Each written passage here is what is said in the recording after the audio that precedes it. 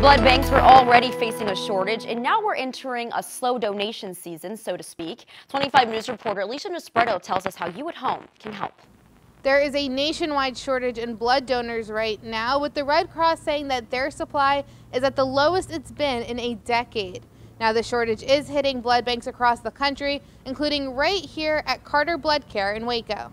30% of Carter donors are high school or college students. With those teens and young adults now on winter break, it is the slowest time of the year for donations. Blood bank staff are concerned as they never fully recovered from the start of the pandemic. You know, of course, with the pandemic, that put us at a short supply. And then it looked like we were coming out and everything was looking great. And then Snowmageddon hit us all. And then it really put us behind the 8 ball as far as keeping blood on the shelves.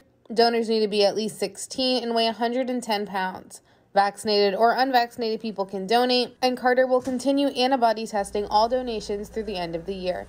Carter Blood Care does have many blood drives coming up these next couple of weeks. We'll hear more about them coming up tonight in our 6 o'clock show, and we'll have some information posted to this story on our 25 News app.